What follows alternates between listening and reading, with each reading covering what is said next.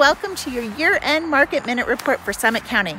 I'm Kira Taylor, Managing Director for Coldwell Banker Distinctive Properties. And as you can see behind me, it is going to be a gorgeous day here in Summit County. 2020 has proven to be the year of growth for Summit County real estate. We saw record-breaking transactions along with a substantial increase in sales volume, all making 2020 an incredible year for us. First, let's look at our sales volume. Our sales were up 21% for a total of 2,665 sales. And as I mentioned before, we had record-breaking transactions, which helped push our average sales price just over $800,000, and our total sales volume to just over $2.1 million. That's an increase of 33% over last year. Needless to say, we had an incredible 2020.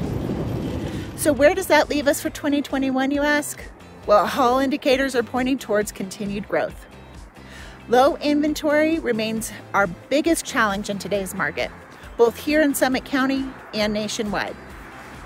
There are simply more buyers actively looking for homes in our area to purchase than there are sellers selling them, and we need inventory.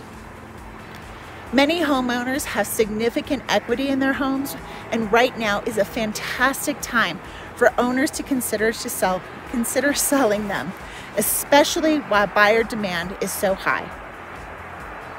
And with mortgage rates continuing to remain low, potential buyers are poised to take advantage of this great opportunity to buy.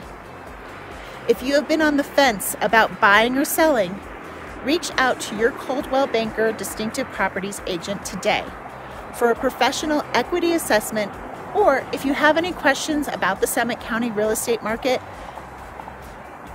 we would love to provide you truly remarkable service.